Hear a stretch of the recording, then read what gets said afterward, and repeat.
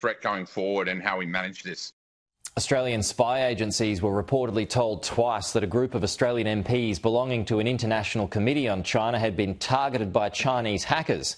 One of those targeted was the Shadow Home Affairs Minister, James Patterson, who joins us now. James, good to see you. First of all, is this true?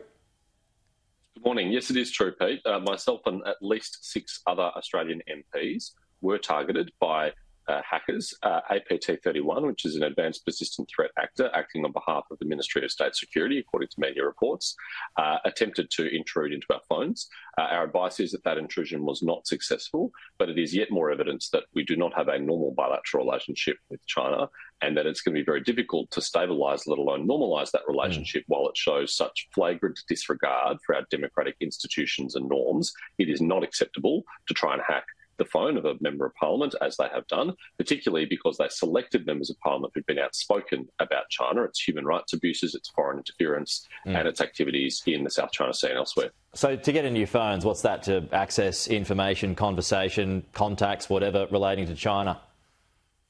The advice we've received from the Interparliamentary Alliance on China, which was briefed on this issue by the FBI, is that this was an initial reconnaissance mission to try and gain information about our devices, which could then be used for follow-up attacks to compromise our devices. Yes, to try and find out information on our devices and other kind of surveillance operations against us.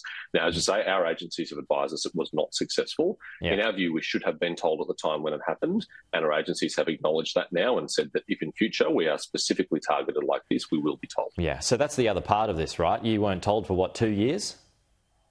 That's right, and it's important that we are told for 2 reasons. One, so we can take preventative actions to protect ourselves, our staff, our family members and others who might be targeted. And 2, so the Parliament can be informed about how it might like to respond to acts like this. Australia can publicly attribute attacks like this to the Chinese government, and we should do so. We've also got Magnitsky-style sanctions, which allow us to personally sanction those responsible for this. And in fact, the United States government has done so. Okay. It's open to us to join that at any time, but not if we're in the dark about it. Still on China, they now have accused us of spying. James, what do you make of that? Well, there's no evidence to support the Chinese government's claims and no reason for us to disagree with the Australian Defence Force statements about this, which is that we were in international waters. I should say, Pete, though, even if we were in, hypothetically, China's exclusive economic zone, this would still be an utterly unacceptable, intimidatory and coercive thing to do, and we would never accept it. It doesn't exonerate the Chinese government if it was in its economic zone, but we know it wasn't. It was in international waters as part of a United Nations sanctioned mission. So it's totally inappropriate behaviour, but it's a pattern of behaviour. It's being repeated, and they are testing Australia. And it's critical that we show resolve and strength in return and not weakness and ambivalence. You know, when the Prime Minister says this has been raised at every level, but then we learned that neither he nor the Foreign Minister nor the Defence Minister have used their relationships with their counterparts to raise it. That sends a very bad signal about our resolve and our strength and our willingness to stand up for ourselves. Just on this jet flare confrontation, a report overseas suggests that the UK Air Force chief reckons Australia should release the video of the confrontation. Do you think that our government should do that?